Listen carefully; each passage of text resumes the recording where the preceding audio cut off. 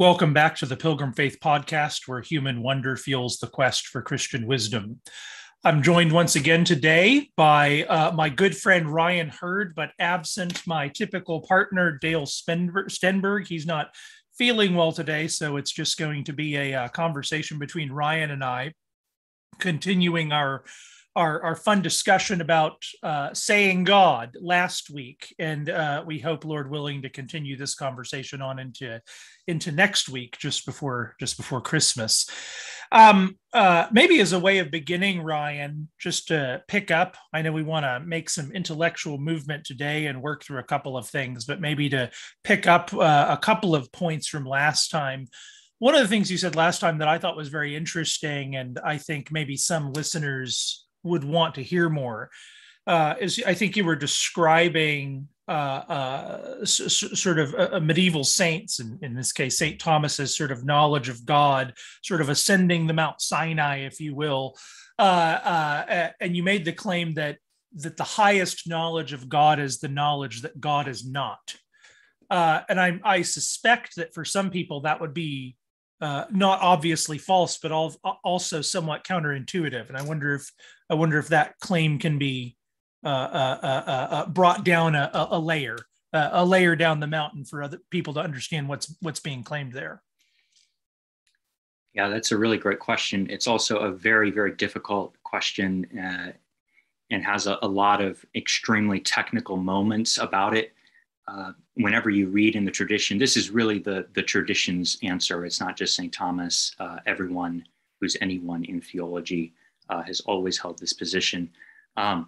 They always describe it in these very ecstatic experiences. And most people, when they read the dramatic account of monks transcending and having these flashes of God dawning upon them and entering the cloud of unknowing and bearing upon the darkness and silence that ensues, when you read those types of descriptions, most people get very, very uncomfortable. And there's good reason for that. It is a very uncomfortable experience. It's often described in terms, if you read mystics, of the dark night of the soul, especially the final dark night of the soul, where you have fully unhooked from creature land and you are verging upon God. So you're in between the created realm and God himself, so to speak, which is obviously not a place that you can be. We're speaking highly metaphorically here, but nonetheless, it's a very intense experience. Even though it's an intense experience that's described in innumerable ways and in very dramatic ways and very colorful and poetic ways by the tradition, especially its mystics, nonetheless, it's an extremely precise event that happens in the intellect that you perform upon yourself or have performed upon yourself when you encounter reality. It just takes a really long time of reflection upon it and many and long line of negative judgments to ensue to eventually get to that point. And basically what happens is you begin by saying that God is, and what you're predicating there of God is ipsum esse itself, or being itself, just as it is with us and among creatures. So you, for instance, when you're demonstrating that God is, or rather you're demonstrating that the judgment that it is true when predicated of God necessarily as the final or first cause of all. When you say God is, which is the conclusion, again, of any demonstration of the existence of God, so to speak, as people speak of it today, we don't actually demonstrate the existence of God, but rather we demonstrate that our judgment that it is true. Right. Again, that's another story.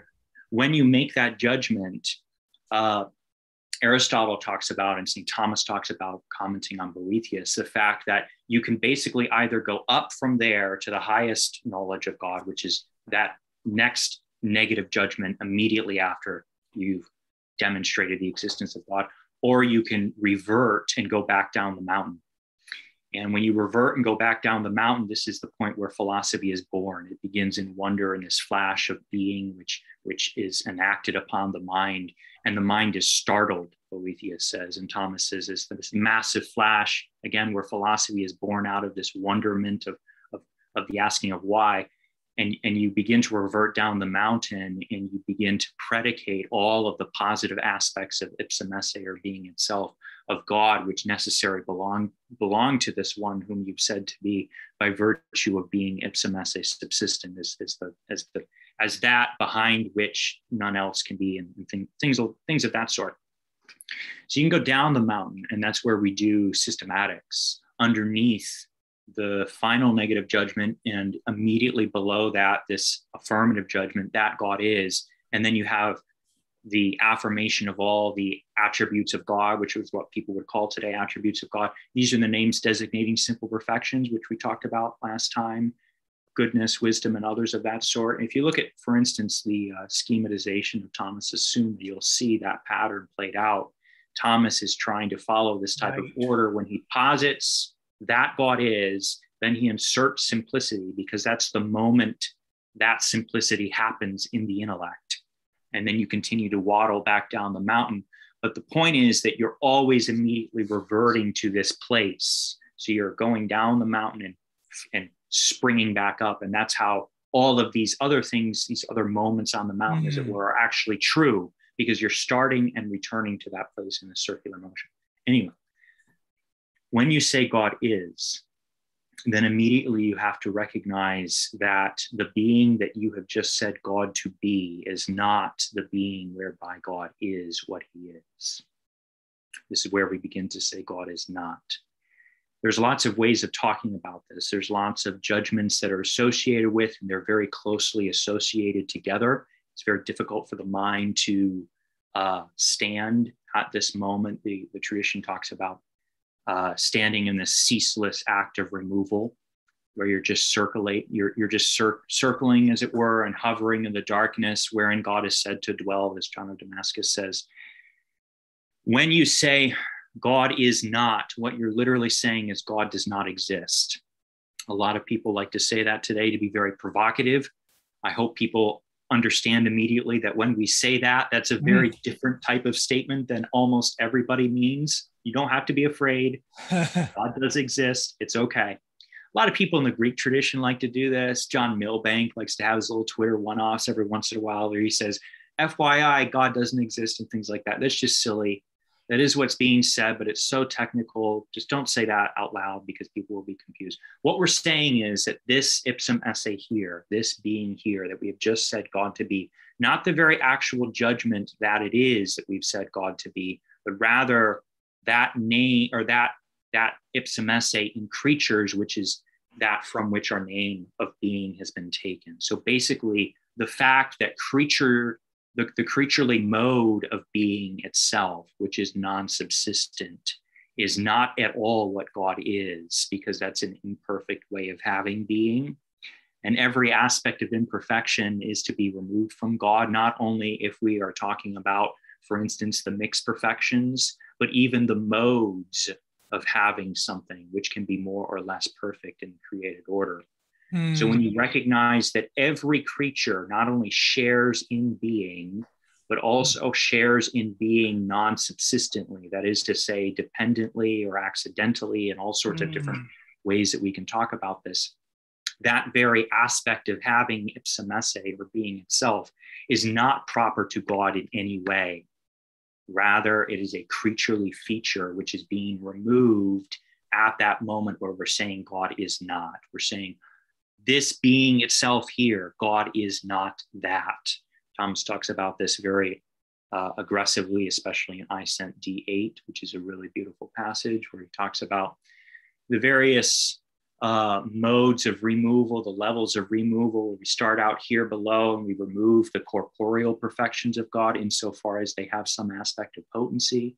Then we move up and remove the simple perfections from God insofar as they have an imperfect mode proper to them, which is belonging to creatures.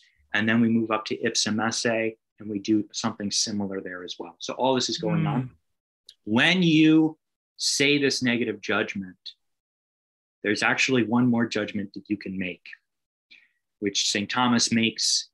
And he probably, it's difficult, it's very, very difficult to tell, but it's quite possible he's making it as a genuine advance upon someone like a Dionysius. So Dionysius very, very famously has the three things that you say anytime you have some aspect of a simple perfection or ipsum esse itself, which is going to be similar to simple perfection insofar as both have the aspect of act.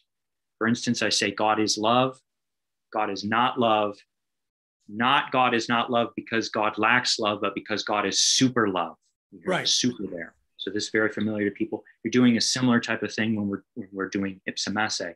God is not, God is beyond being, right? That's Dionysius. This judgment here is actually, this third judgment is actually lower than this one for various reasons we don't want to get into because they're too technical. But Thomas recognizes that because ipsum esse is scattered, as it were, throughout all of creatures, not only with respect to their accidents, but even the very modes of having their accidents. Therefore, when you say that God is being itself, and there's no real distinction between esse and essentia and things like that, he recognizes that you can take the aspect of the most perfect way of having something, which is having it subsistently, and you can adjoin that conception to ipsum esse. And you can unite and basically make this judgment where you predicate ipsum esse subsistent, or subsistent being itself of God, which is actually a lower judgment, content-wise, predicate-wise. The formality that's being predicated there is a mixture of lower things in this negative judgment. Highest, God is not. And when you do that, then you can gain some understanding of what God is underneath the negation. So it's always already analogical. God is not. Not is not because of lack, but because of fullness. God is beyond being. God is subsistent being.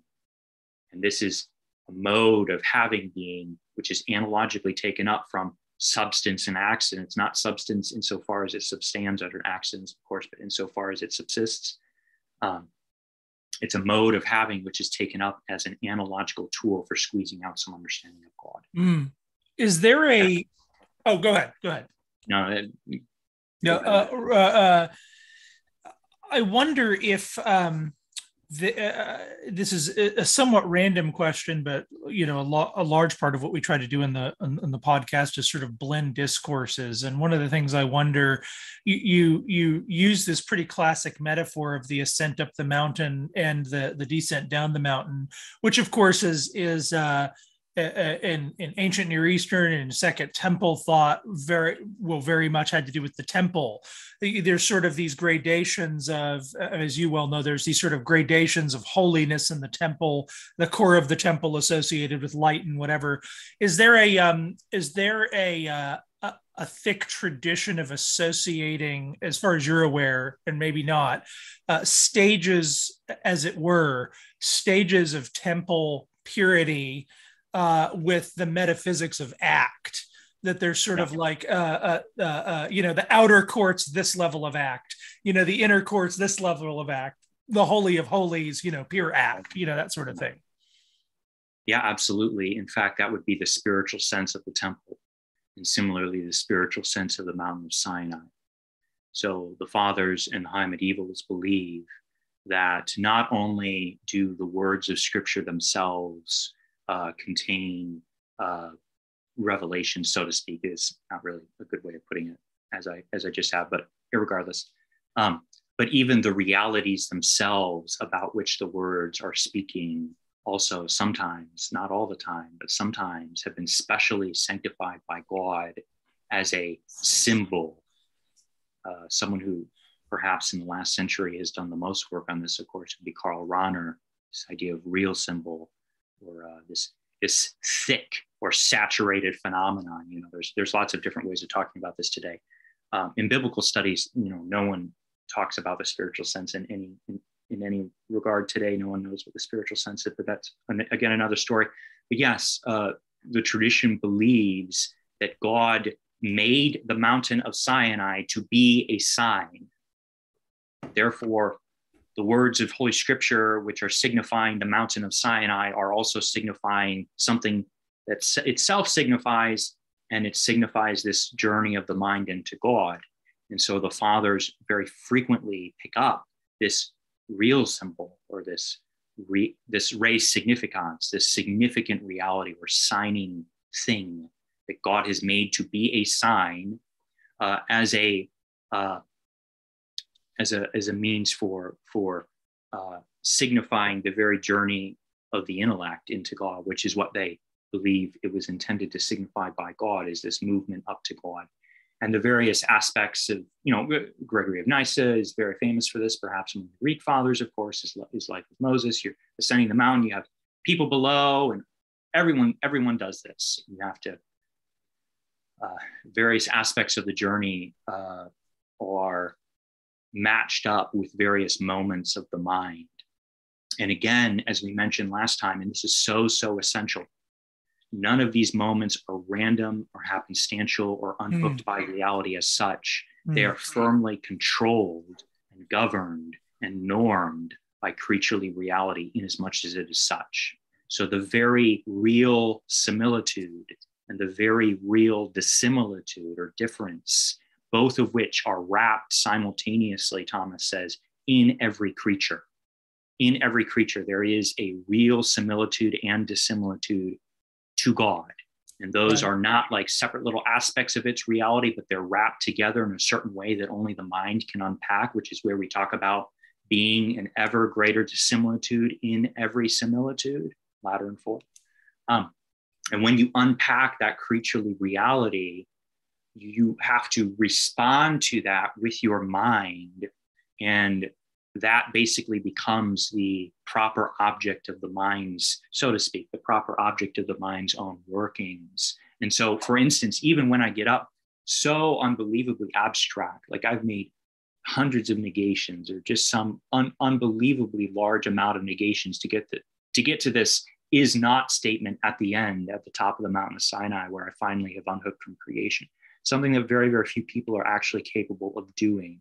Because when you do it, you're not just saying is not, like randomly with your words or with your mind or with your thought. You are concluding to that. So one area I think a lot of people get confused about is when we talk about the movement ascent of Mount Sinai as a metaphor, these are conclusions. So we're going down the page, as it were, conclusion 1, conclusion 2, and these are steps up the mountain. So you just have to keep those types of things in mind. And every conclusion requires you to be self-possessed and see the thing that is motivating you in the technical sense of a movement, motivating you to sweep down into the next stage, right? And it's not just the capability then, once you say that, it's not just even then the capability of getting to a conclusion, but the actual possession of the habit of that conclusion. It is the conscious self-possession of every motive for concluding and allowing the intellect to sweep. Because when the intellect, so it's not a lot of work. It's already there. The muscle's there. Well, the muscle's there, but when you make the non-est conclusion at the bottom, you have to enact the entire journey at once in a flash. Right. And you have to have a certain amount of intellectual zip in order to all of a sudden go zoom all the way up the mountain. And that's what the intellect is doing. And that's what you train to do, by the way, at every moment of the journey, which is why, for instance, chopping them up rather into individual isolated moments of negation allows you to practice and become strong at that movement, so that then you can sync it all up and synthesize with this dazzling insight to where you're vaulted. It's almost, again, I think I used the metaphor like a rocket last time. I also like to think of it as like a race car driver, or what was the crazy motorcycle dude that used to, Evel Knievel or something like that? Yes. Crazy ramp. Like what you're trying to do is back up, get a big runway in front of you, and all of a sudden just gun it and floor it and zoom, and then you launch and you're in midair, and then you just stop. You have a ceaseless rotation, and that's where the greatest theologians that have ever lived have lived and abided and then spoken out of. Right. So they're standing there, or they're floating there, as it were. And this is where, depending on your personal views on these types of things, you do read accounts of actual floating and levitation. Yeah. This type of thing, Aquinas floated, didn't he? Isn't there a tale of him floating? There is. Yeah. I'm not really quite sure about that. I don't know. I certainly believe that plenty of people have floated and can float, but I know at least I've not been able to so far. Anyway, that's just a little That's a different subject, floating saints. Subject. Yeah. Levitation and bilocation and all the crazy things that you never knew you could do. Yes, that's right. Very, very briefly, maybe one before we kind of, move from where the conversation's been at. For some people, when we think about this kind of gradation of temple holiness, or this gradation of act almost, I wonder if for some people there's a violation of kind of the creator boundary. Well, not a violation, but it's unclear. Lewis actually says this. It's very interesting that the modern imagination can almost kind of think of God in creation. That's a move that some people can sort of perform, but we have an especially hard time with angels. That feels particularly weird to us. And I wonder if it would be helpful just very briefly to say, what's going on in the way in which, what's going on in the in-between stage, if you could put it that way? Why is, this kind of movement toward this cloud of unknowing? When we talk about, we had to strain language for a second there.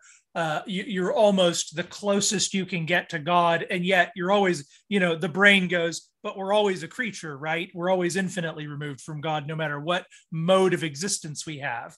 And so what's going on in this stretch of a creaturely mode of being, where it seems to be, nevertheless, from down here, we can speak of that as godlike, as heavenly, speak of whatever that movement up the mountain is as a movement toward God, even though presumably creatures always possess a creaturely mode of existence. I mean, yes and no. I think I probably would want to capitalize on the no to what you're saying for the moment. There is a very strong yes aspect to it, of course, as well. But this is where a lot of people get confused, and the main point of confusion in the last 100 years or so. Well, this has actually it's been both in the De Deo Uno, where we talk about the essence and attributes of God, but also in the De Deo Trino, when we talk about the difference between the immanent and the economic Trinity. And this is where everyone gets really anxious and things like that. The entire rest of the tradition doesn't speak like that, and knows that that's incredibly errant to treat theology like that, and firmly rejects these types of ideas. Basically, what happens is you're doing God in himself by default, by virtue of having removed every creature. Therefore, whatever remains, nothing remains, but whatever remains is therefore knowledge of God. And when you're moving, when you're reflecting back down the mountain again from this place of having removed from all creatures, therefore, again, by default, you're actually doing theology itself, not just God for us, but God in himself. This is again talking about essence and attributes of God. But a similar type of thing happens when we do Trinity. And you just have to remember that there is always a negative judgment above your mental space when you're lower down, that you're snapping back to, and you must continually snap back to, in order to verify every one of these affirmative judgments. That's why we say all of these are analogical. They are genuinely what God is, but they're also genuinely not what God is. And in fact, so much are they not what God is that we don't know anything what God is. We only know what God is not. And that sounds all contradictory. And of course, on the surface, as you listen to my words, everything I just said was inherently contradictory. It's actually not when you start to pick it apart and understand the precise judgments that are being made. It just sounds contradictory, and it's very difficult to keep straight for people. You just have to remember, again, you make it up to that final judgment of negation. And this is also the place from which we do the doctrine of the Trinity. It doesn't matter the fact that we're given supernatural revelation. It doesn't change our position. It doesn't change our behavior. It doesn't change our attitude. What does change, so to speak, is the fact that we do have faith. We do have more potent light, or more forceful light, and other aspects of like certainty and more information, if you want to put it in those types of terms, which become very quickly unhelpful. So there are obviously positive advancements to supernatural revelation, not to mention supernatural faith. But nonetheless, you're still a creature, still dealing in creaturely terms with God, and still starting from creature land. So God is all the way condescended down to the dust, as it were, and given us creatures to look at and then to launch back in. So when we do the doctrine of the Trinity, it's not like all of a sudden magically we're finally doing what God is, whereas before we weren't in natural theology because we didn't know. No, they're both things that we zip back up towards to do the negative judgment, that God is not this that has been said. So you just have to understand those types of things. But just noting the fact that we only are doing God in himself by default, so to speak. Having removed ourselves, to speak with Dionysius and Thomas Aquinas' comments on Dionysius' divine names, the intellect consciously divests itself of all creatures and then even divesting itself of itself. And therefore, what remains must be God himself. That's the type of move that's happening. And you're just acting out theology from that place of self-divestation and creatures divestation. So you have to weigh your positive judgments accordingly, recognizing that you've already voided what you're saying. But not voided. This is very important, because people hear that and they think that the very same thing that I affirm is the very same thing that I negate, right? And so negative theology and positive theology appear to be at competes, or at least strained upon each other, or pressed upon each other, or norming each other. No, it's like a zipper. There's various aspects of a zipper, and negative is kind of like that. That's important to note, because what you're negating is the potency, not the act. Right. So every time you make a judgment of negation, you're moved to make that judgment of negation because God is pure act. And every time you're moved to make the affirmation, you're moved to make the affirmation because God is pure act, and things like that. And so both the negative movements of removal and both the affirmative movements are resting on the same thing in God, as it were, meaning his being. But they're also not the proper object of each judgment, affirmed and denied, are not the same, and their reasons underlying are not the same. And that's very important. Otherwise, it just feels like you're writing on the whiteboard and then erasing it quick, or maybe erasing the whiteboard first and then writing on it. And people feel like, oh, this is a really weird thing to do, and how can you actually make positive progress? It's like, no, that's not what's going on in the mind, and it's not the actual gains you make on God. You're not voiding out the very thing. You're not whiting it out exactly what you're saying. It's more complicated. Yeah. No, that makes sense to me. Yeah. That there's technically a different content to the positive judgment than to the negative one. And it's not, they're not directly, exactly. They don't cancel each other out, as you put it. Just to go back there one more round before we move on, though. What I was really after is what's going on in when we ascend the mountain, and when we ascend the mountain, even making all the negative and positive judgments, or as you put it, Evel Knievel, when he's sort of up, when he's sort of ascended into the air, and he's in the circle, as it were, sort of, where we might say Aquinas is, or was.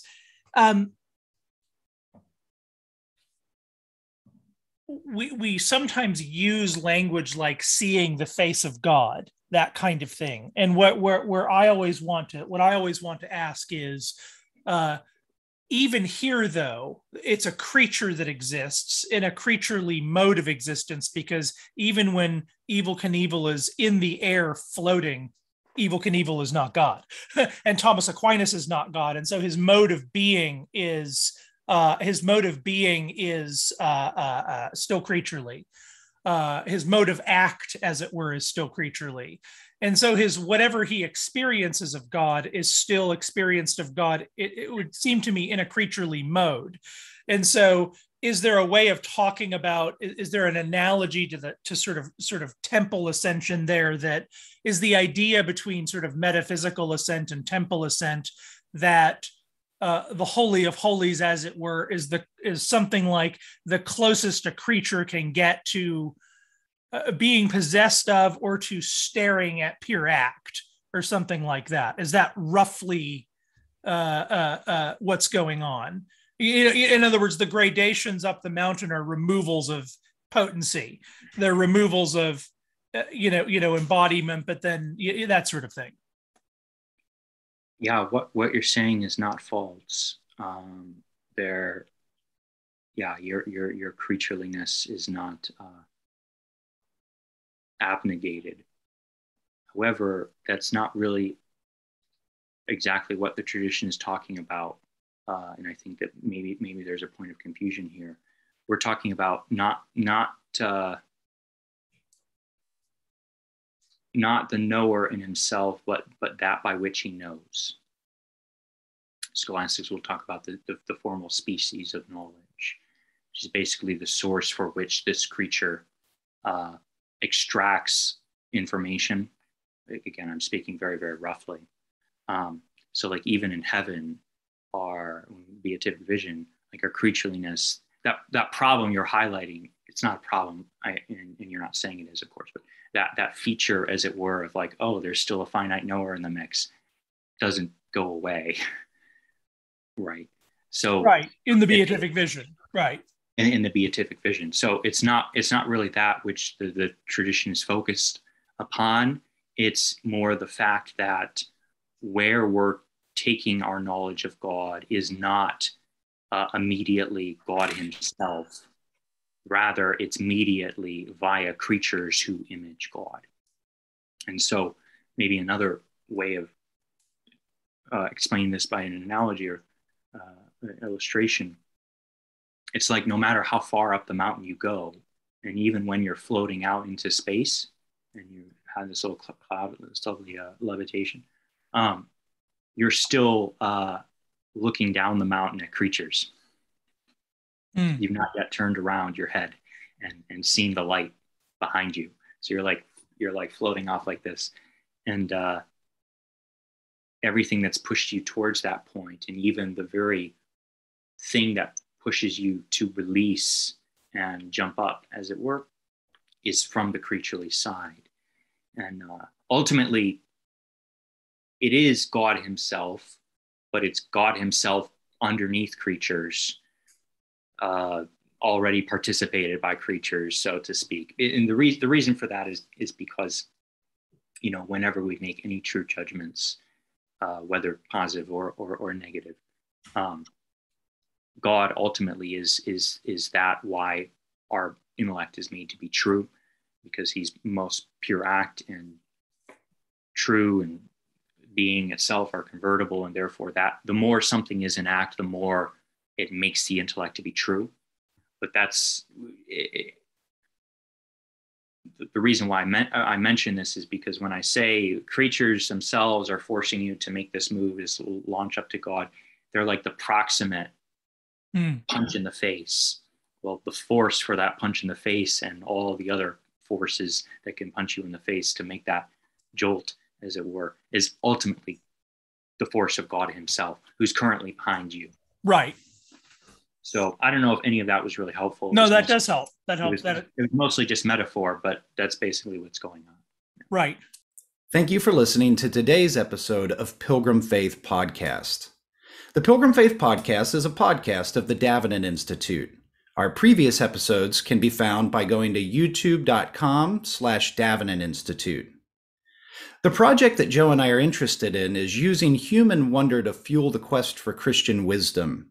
We have interviews with authors and have conversations about topics that interest us.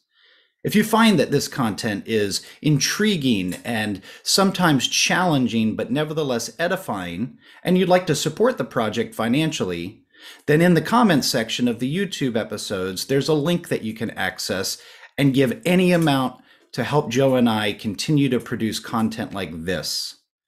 We hope that you will enjoy the rest of this podcast, and we look forward to seeing you on the next one. Right. Right. All right. Well, last time, we talked mostly about simple and mixed perfections, and where does the tradition sort of go from there once the mind has clear to some extent? Or let me take that back. It wasn't simple mixed perfections; it's names. Once the mind has clear sort of the relationship between positive and negative names and how to play them together in the doing of theology, where does new knowledge get gained after that? What do we begin to do with that fixed set of habits?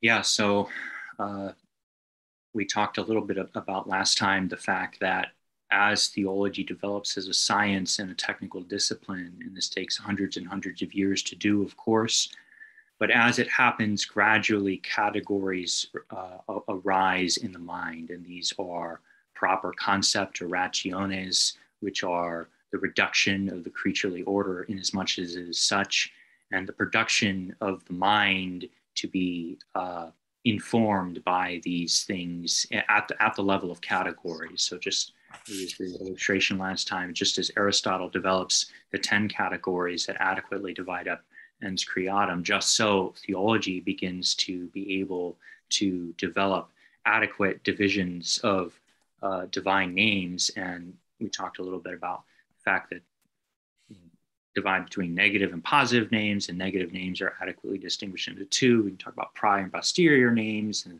things like incorporeality and impassibility are going to be prior negative names, and simplicity, infinity, and others of that sort are going to be posterior negative names, and the different ways that they begin to function and move in theology. And similarly, we have the positive side of theology. We have the simple and mixed perfections, or rather the names designated from simple and mixed perfections, as we mentioned. What theology is able to do at that point is when you have the production of these categories, then you have the development of real theologians at the level of habits. And I can't remember how much we talked about this last time, but the production of habits is where you have so many times repeated an activity at this junction that it becomes like a living organism, alive in the mind and dynamically charged. As soon as you need to access it, it's already halfway there, halfway made, as it were. Right. Habits are basically imperfect acts, or acts through the mode of actus imperfecti. They're basically little itty bitty operations that are pre-made and ready to immediately arise into a full act of knowledge, so to speak. Yeah, that's what I meant earlier by the invocation of the metaphor of muscle, is that it's like it's easier to lift something when you've done it a billion times. Yeah, it's like not only is it easier to lift, but your muscles are not just attuned, but they're kind of like, if you've ever been lifting crazy, and then your arm just doesn't want to go down because it's all the way, it's halfway up. That's a habit, right? Yeah. That's the equivalent of an intellectual habit. So what happens, this becomes very, very important. Theologians are then able to perform reflective exercise at these junctions.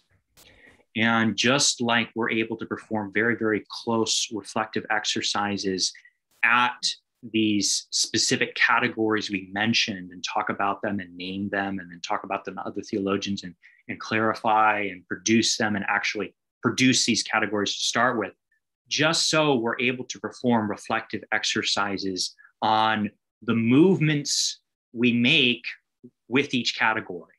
So here's the thing, it's a category of divine names, and I perform an associated series of intellectual movements that's repeated and developed and ongoing, and it becomes itself another type of category, which we would call something like second intention.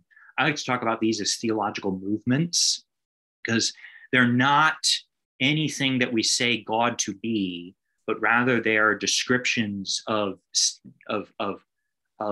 mental motions that you always walk 5 miles in this path, in this little circuitous journey, anytime you hit anything in this category.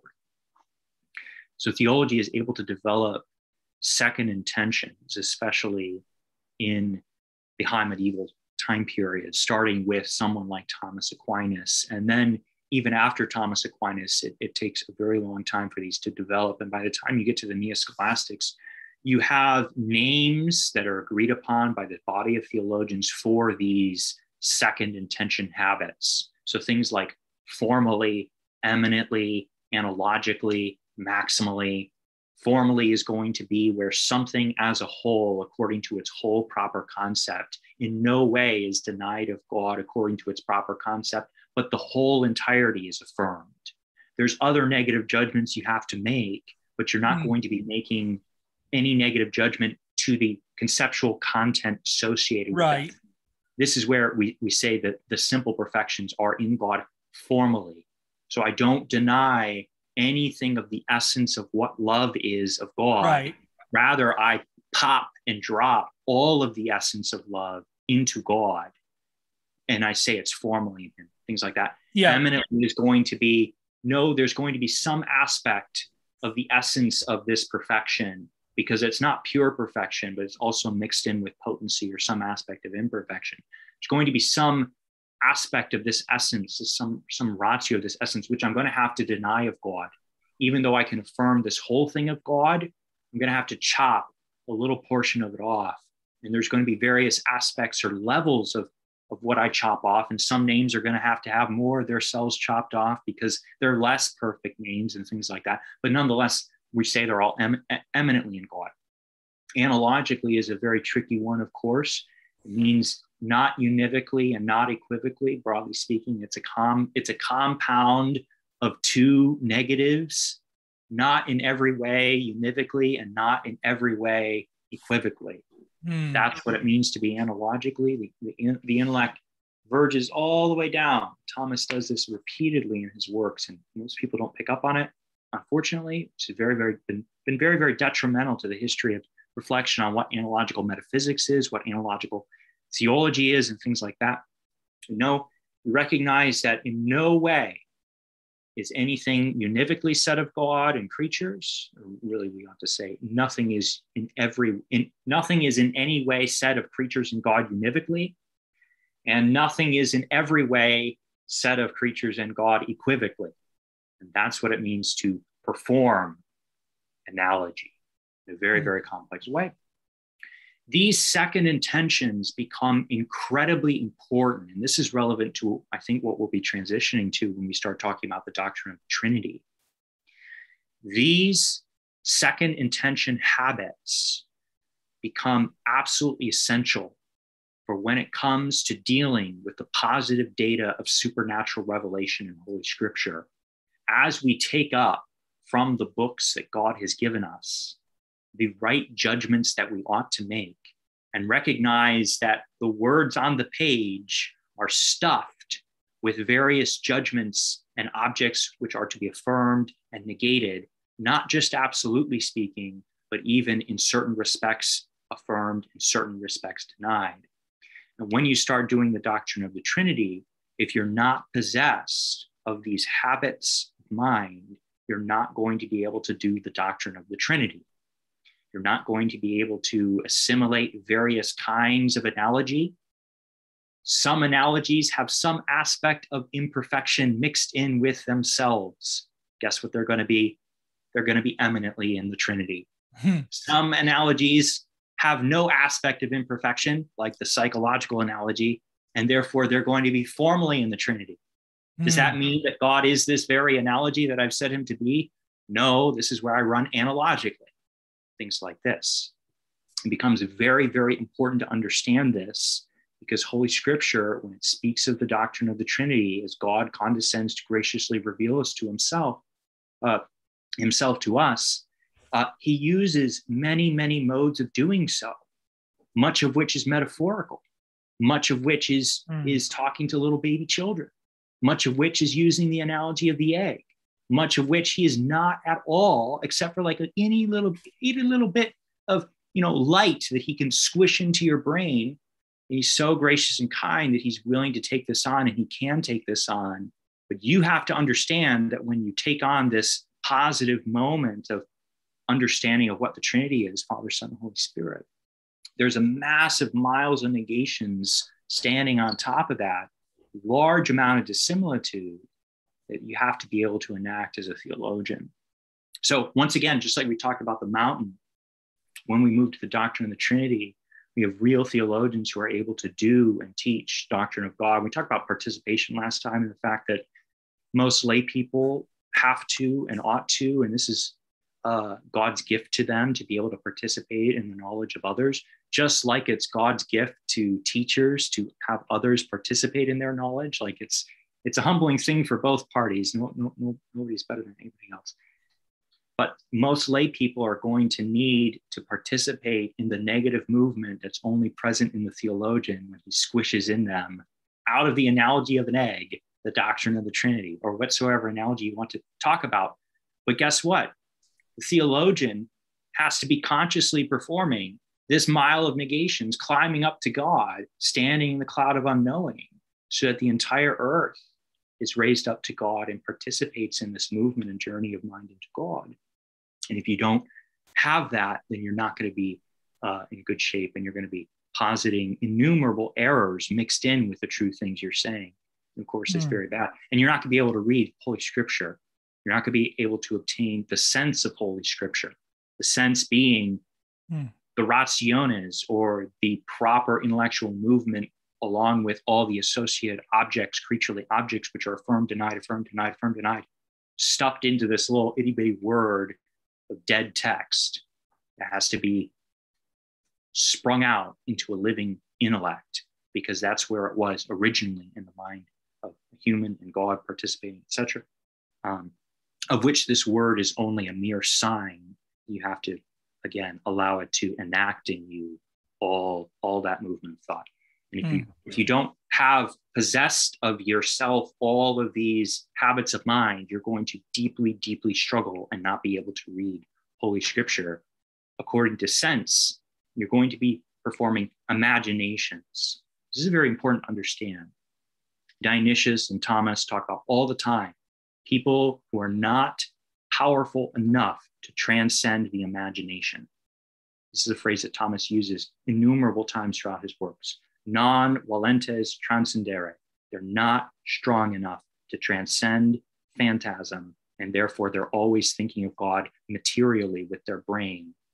They're imagining things, they're seeing things. It's like they're having double even vision. When they're doing the doctrine of divine simplicity. Even when, oh, please don't start with that. But yeah, they're stuck in their senses. And then you hear like the fathers who are raving about these people who are sensual and sexual and impassioned.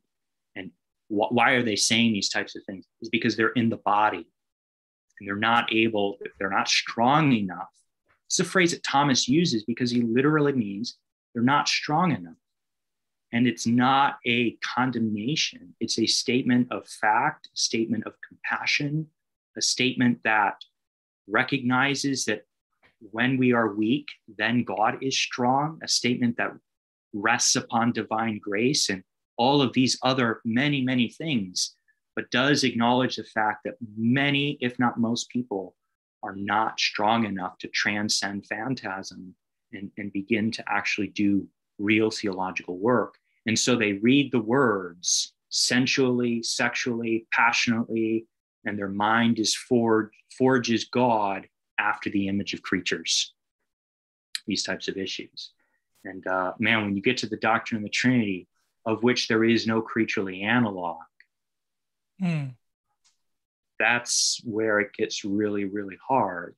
Because when people are imagining in their mind, they're still having hold of something that is similar to God.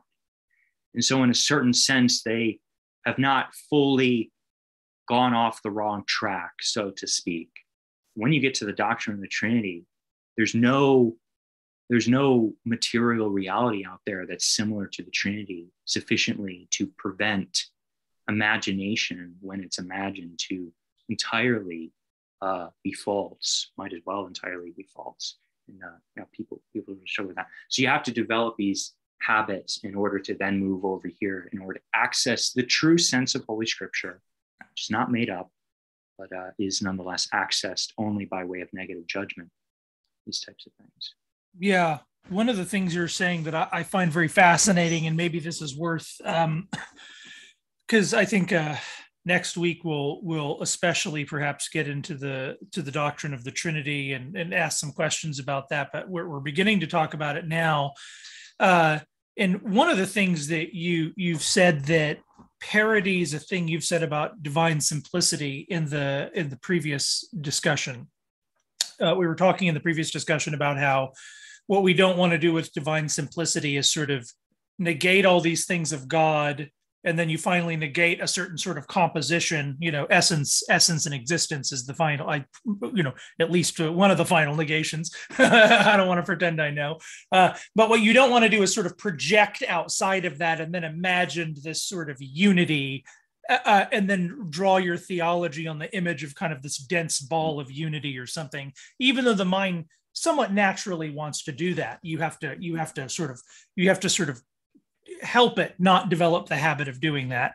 Similarly, in the Trinity, one of the things you've said that's interesting is that on the one hand, there's a way in which the Trinity, I don't want to say works the same way because we don't arrive at the Trinity philosophically in the same sense, but that the Trinity is done. But the Trinity is done from the same position, and so, like, in other words, what one could get the imagining of is that because the Trinity as a reality is something that is in God or whatever, and God is revealing Himself to us as three persons, one could imagine that, I have now, it's not divine simplicity, but the Trinity. Now I have gotten a kind of handle inside of God that I can go stand in and look back upon creatures with. Yeah. And what you're sort of saying is even both simplicity and the Trinity, in a way, part of what unites, it seems to me, both of the things you want to say about these disputes is you have to always remember where you're doing any of it from, which is right here. And where you're doing Trinity from is never in a way that, because the simplicity movement, the boomerang into the cloud of unknowing and all the negative and judgment that implies is already implied, already assumed when you start to do Trinity. And so you don't expect when you start talking about the Trinity to arrive at, I hate to put it this way, but the sort of ultimate philosophical talking point that's going to click all of metaphysics together for you. Making the Trinity a magic answer to one of many problem, or magic answer to becoming and being, and these types of things. Yeah, you're absolutely right, and this is something that just as we say God is not, or God does not exist, just so we have to say that God is not the Trinity that you know Him to be. And you need to really sit with that and all of its scariness and understand how radical of a statement and how radical of a programmatic principle that statement actually is. And you just need to come to grips with that and become possessed of that and conscious of that in all of your work. Everyone thinks that God is the Trinity they think Him to be. God is just not that Trinity that you think Him to be, that you know Him to be, that you say Him to be. One of the common dicta, I feel like it's from Augustine. I'm going to butcher it because I'm quoting from memory. Something like, God is more knowable than you say Him to be, and is more than you know Him to be. So it's you can say less than you know, and you know less than He is. And that's a comment, if I recall, I'm not 100% sure, but I believe that's a comment with respect to the essence and attributes of God, which of course is true, but it's also true with respect to the doctrine of the Trinity as well. In the wake of the 20th century ravings about the doctrine of the Trinity that we find especially popularized by guys like Karl Barth, Karl Rahner, and many others of that sort, you have the popular notion on the street, in the pew, and especially in the academy, and very, very popular in the League of Theologians, which is an incredibly wrong notion, and it's popularized and centralized around Rahner's rule, this idea that the immanent Trinity is the economic Trinity and vice versa. Well, this is just not what the tradition says, and it is false to say. It can be true to say, but it's false to say, and it certainly gives a false impression. God is not that Trinity that you say him to be. It's precisely the opposite. The economic Trinity is similar to the immanent Trinity, but the immanent Trinity is not similar to the economic. Right. It's very, very important. There's an ever greater dissimilitude running through the center of the similarity, the economic Trinity. And so there we're stretching, we're expanding even a little bit more closely and carefully when we say God is not the Trinity you know him to be. And we explain that as in terms of the economic Trinity indeed being similar to the immanent Trinity, but not vice versa. In no way. There's an ever greater dissimilitude punching the center out of the similarity of the economic Trinity, where God is Trinity. If you don't understand that and you don't act out of that place of theology, then you're never going to be right, and you're going to be a whole lot wrong as well. And that's deeply problematic. And I have to say, so it's very scary for most people. Most people don't like to hear that, and that's perfectly fine. It's no problem. But it's also helpful because most of the issues that people come up against, like these little things that they have great anxiety about, it's like, oh, these paradoxes, oh, these contradictions, oh, this, like almost always, I've watched this for many years, almost always, whenever anyone is bothered by a genuine intuition they know they have, which is true, and then like a seeming weirdness that follows from it, almost always they're forgetting the fact that there's a dissimilitude. And so at first it might seem like, oh, much more scary, much more radical. God is much less understandable than I ever thought him to be, which is true. But it's actually much more settling, much more comforting, and removes all of the logical and rational problems that are generated by not accounting for the degree of dissimilitude or any dissimilitude at all. Yeah. You have to recognize that. So concentrating on the similitude and dissimilitude is another way of occupying the space. It's occupying it more fully, but it's another way of occupying the space that's articulated by the tradition when we say that the mysteries of faith, for instance, the doctrine of the Trinity, is not going to be against reason, but it's going to be beyond reason. Right.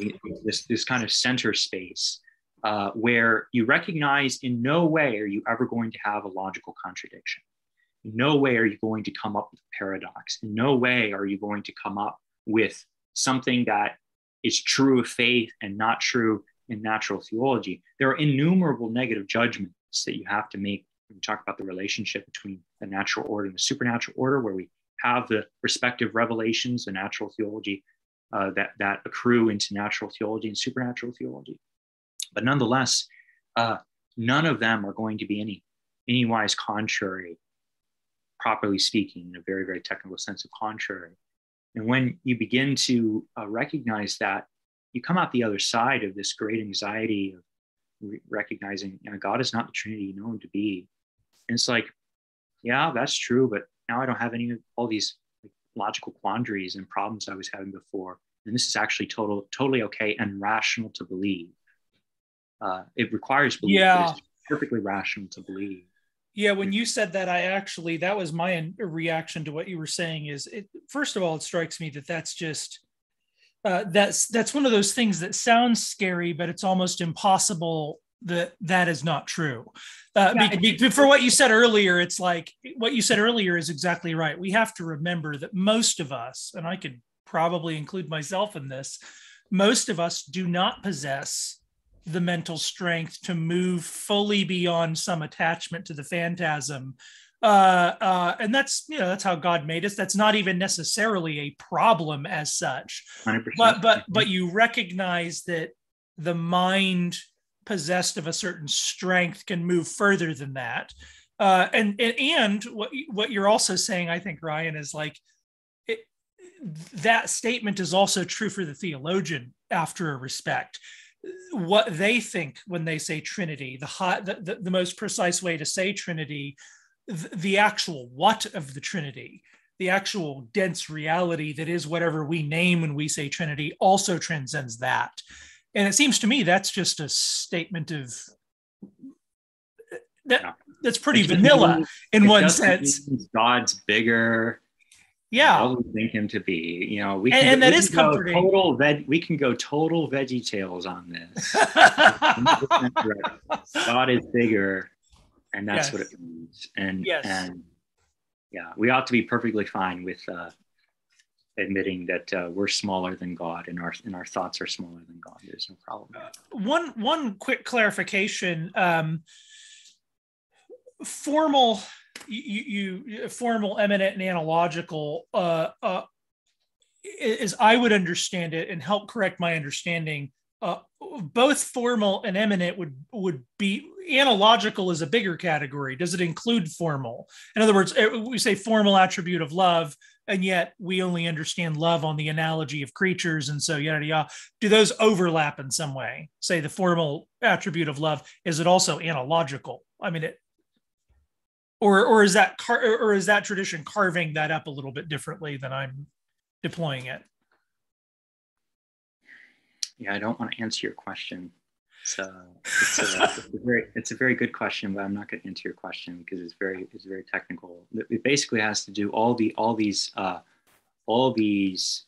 formalities, which they're not forms, of course, they're formalities, inform various movements of mind, various sections of the movement of mind that we make when we talk about God. And the precise movement of mind is technically speaking the movement of verification for which the intellect undergoes in order to posit something in re.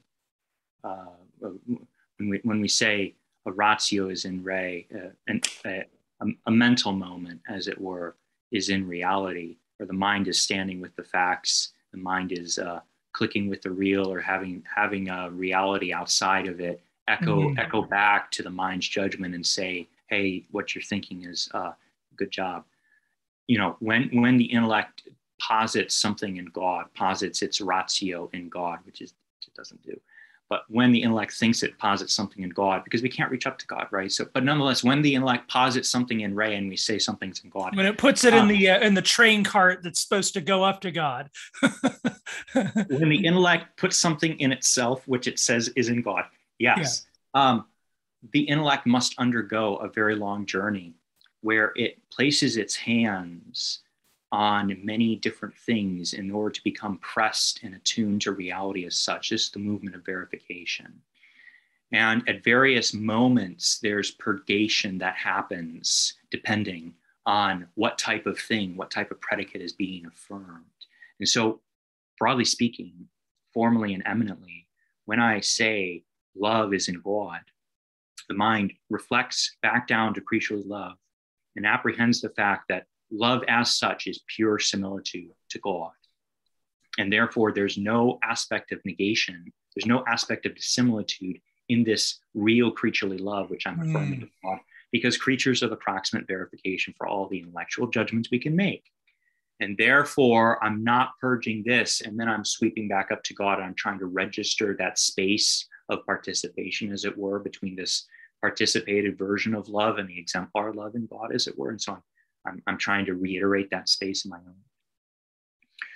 When I look at something like human reasoning, and I say God reasons, then I go down into my little phantasm and I access the proper concept of phantasm because I've encountered this in reality. And therefore I match my mind up to the idea I had in my brain. And I go down, technically wouldn't do this with reasoning, but nonetheless, we go down and we realize that there's an aspect of similarity and dissimilarity in this creaturely reality, which is practically verifying my mind. And I go, snap. And then I'm able to posit my ratio in re. I'm able to snap my mind into reality by virtue of recognizing or feeling or touching or becoming conformed to this dissimilarity.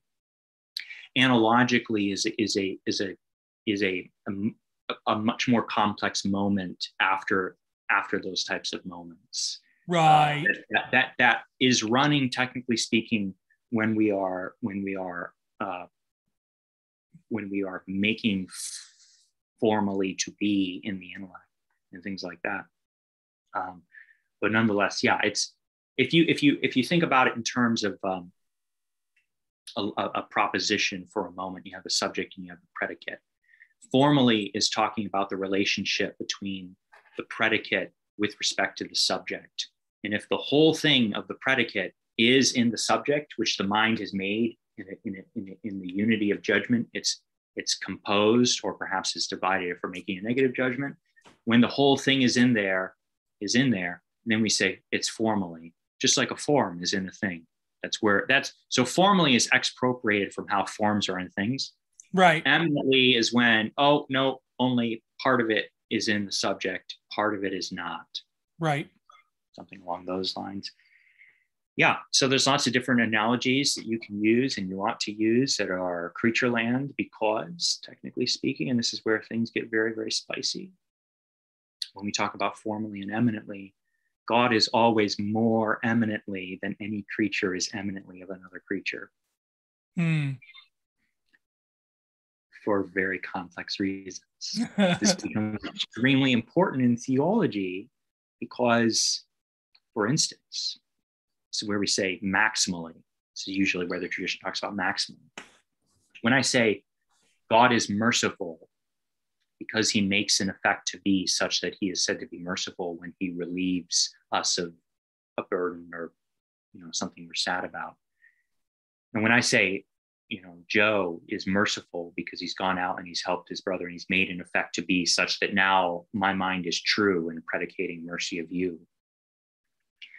Your relationship to that effect that you just brought to be is not the same as God's relationship to the effect which he's just brought to be.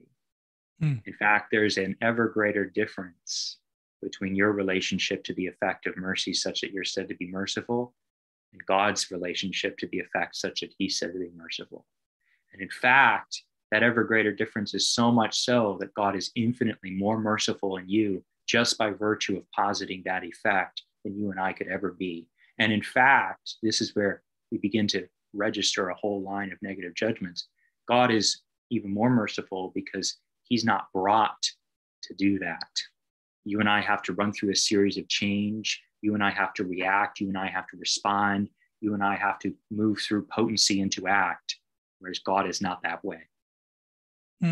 So there you hear both are eminently in Joe and in God, but one is more eminently in God than in Joe.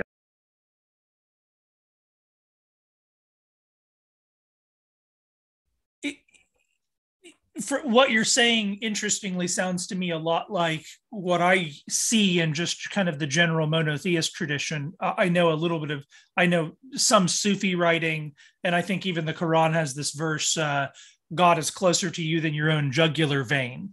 And it seems to me the more I look at kind of post-Neoplatonist development of just monotheist thought in general, this language of God's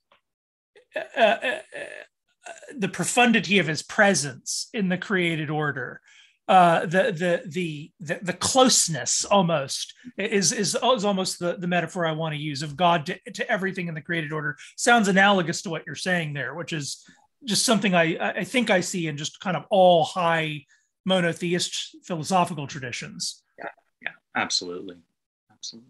Yeah, maybe as a transition toward the end here, as we're winding down, I think it would be, I'm asking this out of some, with having such limited knowledge of the tradition in some ways. You were talking earlier about this moment of, you sort of get on the Mount of Sinai, you float up, you're looking down back at creatures, and yet, of course, there's this great metaphor in the Bible and in the whole Christian tradition that ultimately we see the face of God. What metaphysically, if somebody were to try and describe what it means for a creature in the tradition to see the face of God, it seems as though there's this moment of, and maybe the metaphors just get mixed here. Maybe in the way you described it, nobody ever turns around and sees the face of God in that sense. But is there a way in which that metaphor mixes with the kind of biblical tradition of seeing the face of God, and that there is something where the creature sees the face of God. And I guess the question I'm asking there is what does that boundary mean metaphysically? Does that always imply God's giving us his face, nevertheless, in a mode fitting to creatures because we are creatures? Or is there a category that's being missed when you generate a conundrum like that? Well, I'm not sure exactly how the metaphor is being used, but I imagine it could be used in two ways. One would be as a metaphor for the beatific vision, which is usually how it's used. We no longer see in a veil, but now we see face to face. It's basically a difference between the way of doing theology in this life, where we take our knowledge from creatures, and the way of doing theology in the next life, where we take our knowledge from God. So that would be one way. But maybe we could use it another way and say that we do see the face of God as in the mirror creatures, which is not what Paul is talking about. And I'm not exactly sure, Joe, what part of the tradition you're taking this metaphor from, but it would seem to me that it's primarily localized insofar as I've heard of it in the former category, and not so much what the type of metaphor that we would use very frequently, at least as far as we're conventionally agreed upon, not mixing metaphors, with respect to how we perceive God really in the mirror, analogically speaking. Because we usually talk about seeing God's backside, right? This is where Moses sees the back of God. We don't see the face, we see the backside of God. That's seeing in the veil, seeing in the mirror, seeing darkly, these types of things. So. Okay, that's helpful. All right. Any other thoughts or anything you think that we should have our minds arrived at before we go into next week and maybe take up the Trinity more specifically? Well, maybe we can just mention kind of where some of this starts to cash out, as it were, is when you, I think I mentioned this a little bit, when you begin to recognize the different ways of acting with the different analogies that we might use when we're speaking about the doctrine of the Trinity, many of which are biblical analogies. Much of the Bible is metaphor in the technical sense of metaphor, not just analogical in the technical sense of the fact that there's always an ever greater similitude running therein. Much of the Holy Scriptures are speaking metaphorically or improperly, in the technical sense of improperly. When it comes to God, and that's for innumerable reasons, and also when it comes to the doctrine of the Trinity. Lots of times today, many Trinitarian controversies arise when somebody picks up a metaphor for the doctrine of the Trinity, which is used as an analogy, and either doesn't have enough negations, or isn't handling it very well, or has promoted it to being a type of analogy which does not contain any aspects of imperfection. So to give a concrete case, for instance, like the ESS, ERAS, eternal subordination stuff, basically says, look, there are other relations that we can talk about that would help us understand the relationship between Father and Son in God himself. For instance, the relationship of submission and authority and submission, vice versa. Right. This is a helpful metaphor, and yes, it is. One could say this, but this is in the relationship of Father and Son, eminently speaking, not formally speaking, because there's some aspect of imperfection which is not proper to God. So something has to be struck out of the essence of this analogy. Whereas if you go over to the psychological analogy, relations of paternity and filiation, technically speaking, are also metaphors. But that's another story. When you get into the relations of origin of a word from a speaker, which is where the psychological analogy, then all of a sudden you don't have any aspect of imperfection, and therefore it's formally in God. And always, always, always, always in theology, we go the highest we can go. We do the best we can possibly do, and we don't construct doctrine of God out of metaphor. Rather, we construct doctrine of God with things that we said formally of God, and then we use metaphor to help people get into this. Maybe they need to rest there for a little while, or maybe they're children. And I mean that, I mean actual children, like when I'm speaking to children. Yeah. What am I actually saying? I'm thrusting them very, very carefully into the right position where 10 years down the road, they'll be able to get there. Like, what is that? Yeah. In no way. How many gods are there? How many persons is God? Yeah. Good enough. Count to 3. In no way is this to be despised. This is what God himself does with us as children, and we are all to come to God as little children. But you just have to recognize that there are aspects of imperfection that attend the metaphor, or maybe there's no aspect of imperfection. Notice I switched on you, and I did not say there's some aspect of perfection. Mm-hmm. We can't say that, because then we would be able to demonstrate the Trinity philosophically, which we cannot do. Mm-hmm. Because we cannot do it. Therefore, it's just the fact of not having any aspect of imperfection rather than actually having some aspect of perfection, which attends the analogy. If you don't recognize that, well, you're going to end up in bad places. But it's very important. So even when we expropriate formally over here from natural theology, where we talk about the essence attributes of God, and then we just so in supernatural theology, we say, aha, psychological analogy is formally in God. These relations of origin are formally in God. That just means that there's no aspect to this which is not in God. Does not mean it is in God. Again, here the default language, having removed everything creatures, therefore what remains is God. It's a similar type of event happening that we rest upon by virtue of supernatural revelation, which God is, where God has told us what He is and has condescended to us. So the movement of Trinitarian theology then would be to take the scriptural handles and the metaphors and the statements and to figure out when they're categorized, as it were, what the most formal thing that is left over, and then to reflect upon the Trinity by staring at the most formal statement. And that's going to wind up being something like and we'll get into this next week, but that's going to wind up getting us into, I guess, personal names or something like that. Or not personal names. Okay. Yeah. There's five mental moments that you can get to, which are also just as categories for the doctrine of the Trinity: paternity, filiation, active spiration, passive spiration, and then this little guy over here called innascibility, which is incredibly difficult to produce and yield in the mind. It's something that people need to pick up on. Thomas Aquinas talks in this type of language. Innascibility is yielded in the mind, in the creaturely mind. It's produced in the mind. That's interesting. If you don't know how to produce it, and if you cannot produce it, you better not talk about innascibility. And it's certainly not the place for constituting the Father himself. That's why we put it all the way at the end.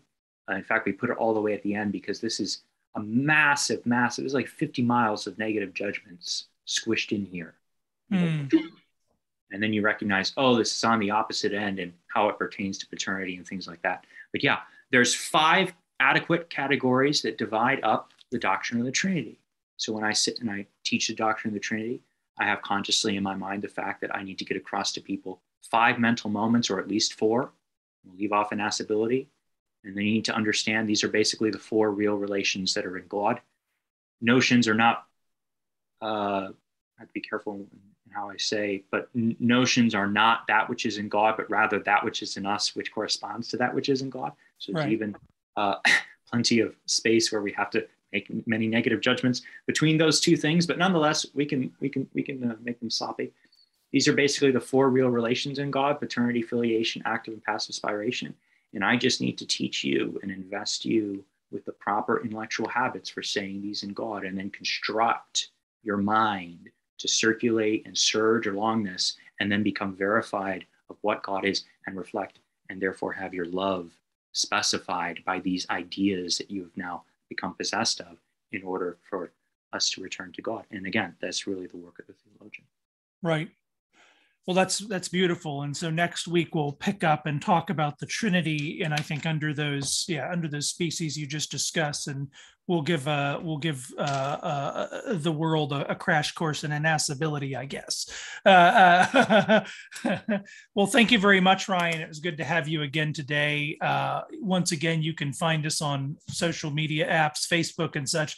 Dale normally does the end, and he does it so much better than I do. But find us there for now. That's it for today. We'll see you next week. And thanks again, Ryan. Thank you.